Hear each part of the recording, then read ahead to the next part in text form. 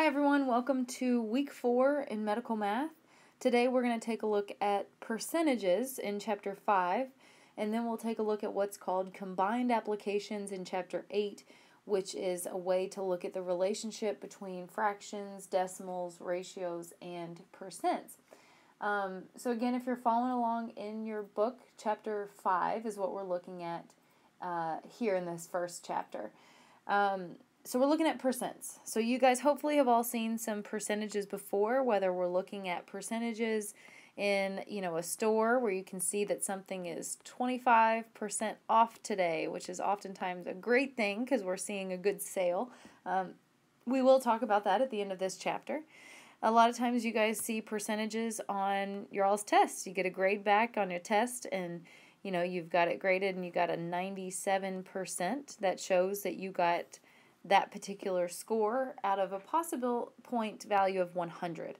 Our magic number in this chapter is this number right here. We're going to see this very often, 100, as everything is out of. If we got everything correct on a test, then we got a 100%.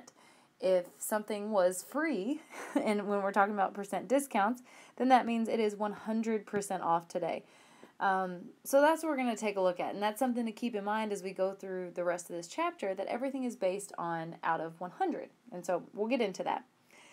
The first thing that you all want to see, if you're going through your book, you'll see that the first thing we're focusing on is looking at the relationship between decimals and percents. So you guys may already know this. If you don't, I'm going to show you guys how. But if I asked you guys, and this is something we'll also relate to our next chapter, that half of anything in terms of a decimal is 0.5. Like if I had half of a dollar, I have 50 cents. Half of anything in terms of a percent is 50%. If I gave half effort, I'm only given 50%. If something is half off, it means it's 50% off. So right now we're actually gonna come back to that 1/2, that fraction. We'll come back to that towards the end of this chapter, as that's what we're going to look at in our combined applications chapter, is the relationship not just between these three numbers on the screen here, but also a ratio, which we saw in our last week's lesson. But right now I just want to focus on these two. So these two, looking at the relationship between 0.5 and 50%, because I want to see what happens if I need to convert the decimal 0.5 to the percent. Here's what happens. If I ever give you a percent, and I say to convert that to a decimal, remember, everything is based on 100. That magic number in our chapter, again, is 100. So if I want to convert this decimal 0.5 to a percentage, pretending that I don't know that it's 50, what we're technically doing is we're multiplying by 100. So you could always just do that in your calculator. You could always take whatever decimal that I give you and multiply it by 100, and that would convert it to a percent. So 0.5 times 100 is 50%. But an easier way to think about that, anytime you multiply by any exponential of 10, so 10, 100, 1,000, any of those numbers, what happens is our decimal actually automatically moves for us. If I were to take 0.5 and multiply it by 10, my decimal would automatically just move one place to the right, and the answer would be 5. But I'm multiplying by 100, so I'm actually going to move 2 places. And so what happens is we fill in that extra space right there with a 0, and that decimal at the end doesn't have to be written. It's now no longer here, it's now here at the end. And that's where 50 comes from. We don't have to use that 0 at the front, we just drop it off. We now have 50% or 50 as a percentage. So really that's all you have to remember. Again, you won't have to use your calculator every single time. If I wanted to convert my decimal to a percent, then all I have to do is move my decimal 2 places to the right. So I'll put a little side note here. So move your decimal 2 places to the right. So that's an S, to the right. So no matter what I give you, if I said, okay, I want you to convert 0.75 to a percent, well, remember 1, 2, that now is at the end, and when it's at the end, it's a whole number, so that would be 75%. If I wanted you guys to convert, let's say, the decimal, and whether it's a decimal or not, even if I gave you 2, Well, 2 is technically a decimal because there's a decimal right there behind it every time we're looking at whole numbers, if you remember. And moving that decimal 2 places to the right means that that would be represented as 200%. And don't be thrown off if you ever go over 100. That simply just means that more was done. If I got over a 100 on a test, that means I probably did some extra credit.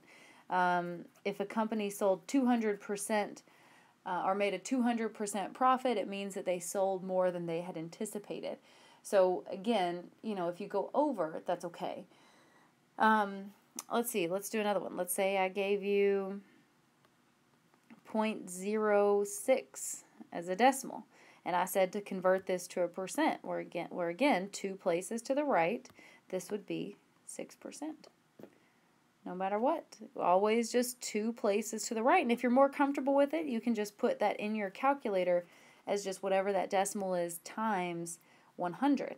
If I said to convert, let's say 0.357, and I said to convert that to a percent, again 2 places to the right would make that 35.7%. It's okay to have a decimal within the percent as long as you did, again, those 2 steps, or those 2 movements. Moving that decimal 2 places to the right, you are converting it to a percent. We're actually going to get some more look at this, more of a look at this in our next chapter too. So if I'm going kind of quickly, don't worry, we are going to definitely see this again. Okay. So let's look at the other conversion now. So now looking, if I gave you a percent and I wanted to know what that was as a decimal, so now going the opposite direction. So if I started with 50% and I said to convert that to a decimal, that's going to give me 0.5. But again, what's happening is, technically, we're dividing by 100, so I wanted to write that up there. And anytime we divide by 100, the only difference is now we're just going in the opposite direction. So technically what's happening there is we're moving now 2 places to the left. So 2 places to the left. So whatever percentage I give you, if let's say I gave you 25%, now we're seeing that percent symbol behind it. So I know if I'm trying to convert that to a decimal, I'm now going the opposite direction. With 25, there's a decimal right behind that since it's a whole number. And moving it 2 places to the left would put that decimal right in front of the 2, making that 0.25. Anything that starts with the decimal, guys, you want to get in that habit of putting a 0 in front of that decimal, as that helps to kind of clearly see that decimal. And that's what the computer will look for too. It probably won't consider that.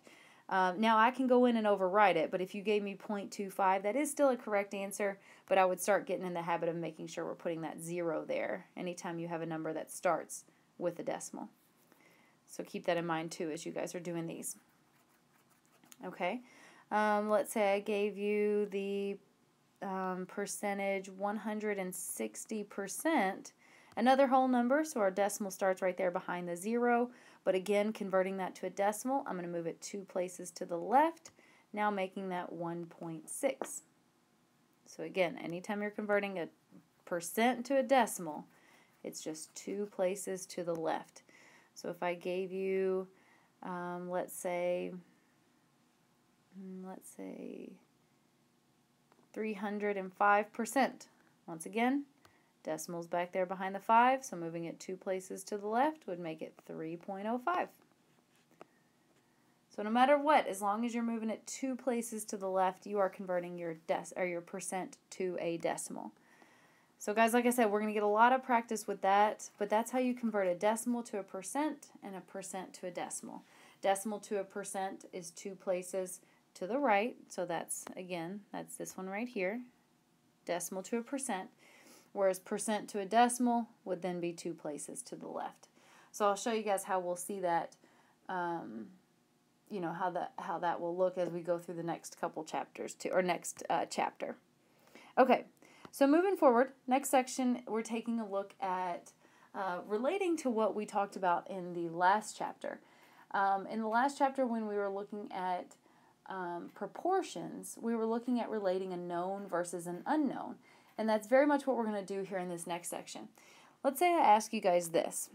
Let's say I got a test back and I missed 2 questions. and I know that there were a total of 20 questions on that test. Therefore, if I missed 2, that means I got 18 questions correct out of a total of 20. Well, I know I did not get an 18 on this test because I got an 18 out of 20. Remember, keep in mind with percentages, I want to know what I got out of 100. That's how tests are graded when we're looking at percents. It's out of a total of 100. So what we're going to look at here, what I can do is do what we did in the last chapter, or the last week's lesson, when we were looking at those proportions. Remember, what I can do is I can call this my known, and my unknown would be, I want to know what I got out of 100. So again, that's my unknown. And not that you have to, we're not going to really follow it too much like known and unknown. I'm actually going to give you guys a formula for this. Your book is fantastic in that it gives us a formula to help with this. But how I would solve this is using my knowledge of proportions. Since x is here, I'm going to multiply the opposite side first. 18 times 100, which is 1800. And then I'm going to divide by the last number, 1800 divided by 20. X is then equal to a 90%, since we were looking for the percent. So that's what we got. That's what we ended up getting on this test. So that's what we're going to look at here in this section. In this section, we're looking at what's called using proportions to solve for percent problems. But what's even better about this section is we are going to use a formula to help us with these. We can follow the proportion formula that says percent over 100 is equal to is over of. Some of you guys may have looked at that first problem that we just did, where I got an 18 out of a 20. Some people were taught that they can take 18 divided by 20, and it would give us the decimal 0.9, which what we just learned about with decimals to percents. 0.9 as a percent would be 90%. So if you did it that way, that is totally fine. But the reason why I show it this way is because no matter what part of this question, and the last one we were looking for a percent, but all of these questions may vary. It may mix up a little bit, and I may sometimes be looking for the is and sometimes be looking for the of.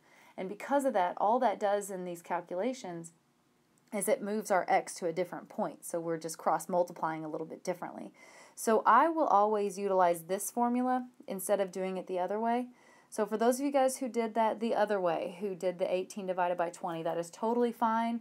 You may stick to that as you will still get the right answer, but I'm going to definitely stick with this proportion formula. So rewriting this proportion formula without all those circles again. If I had again, it's percent over 100 is equal to is over of. Sorry, that's kind of messy.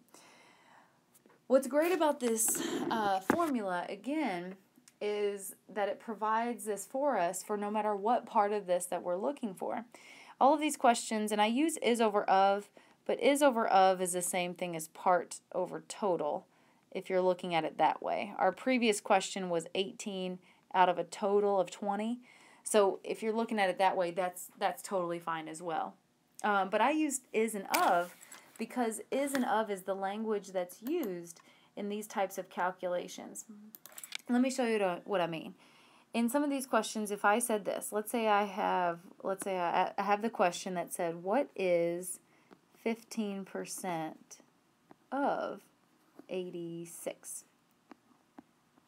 So in this case, we're looking for we're looking for 15% of 86. So as if we'll look at this and we'll relate it a little bit later. But if something was say $86 and it's 15% off, I need to figure out first, well, what is 15% of $86? So that's kind of what we're looking at here. And the great thing, again, about this terminology is it helps us to show where things need to go in our proportion formula. Again, the proportion formula shows that percent is always going to be on top of 100. So just pointing that out in our proportion formula up here, your percent always goes on top of 100. That is always set in stone. On the other side, your is will always go on top of. So in this particular question, I will set this up as 15 out of 100 since it did give us the percentage in this equation. The other part, the other side, is my is and my of. Since the question is saying what is, that's like saying we don't know what this point is in the question. So this is my x. That's what we're looking for. And then it says out of, or in other words, out of a total of 86.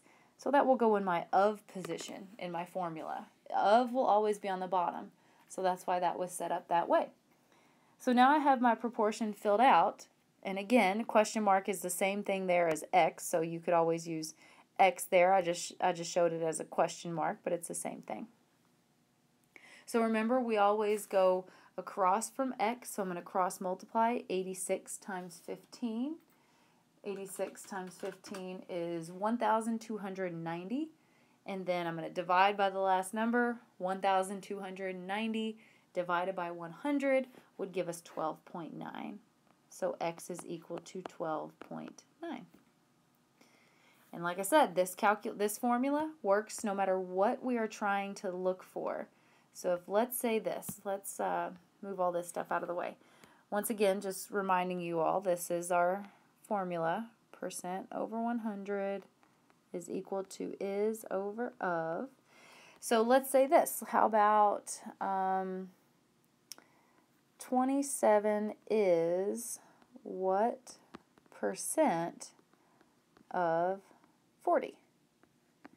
So in this case, this is actually very similar to our initial example, as if maybe I got 27 questions correct out of a total of 40. I want to know what grade I got on my test. I want to know the percent.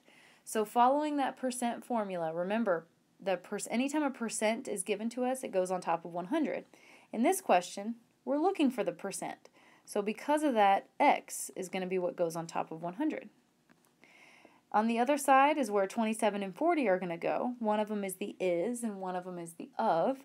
And this tells us, right off the bat, it tells us 27 is, so therefore it goes on top, of 40, so it goes on the bottom. So that's how I would set up and how we could pick apart that question. So again, in solving this, what I'm going to do is cross multiply opposite of where our x is. We know that's going to be 27 times 100 would be 2,700. And then I'd take that and divide by my last number. So I'm going to take 2,700 divided by 40. And there, that would give us x is equal to 67.5. And again, it is the percentage that we're looking for here. So it's 67.5%. So that's what we would get on that question. Okay, let's try another one. Okay, let's say... let's get rid of this. Let's say the question now says,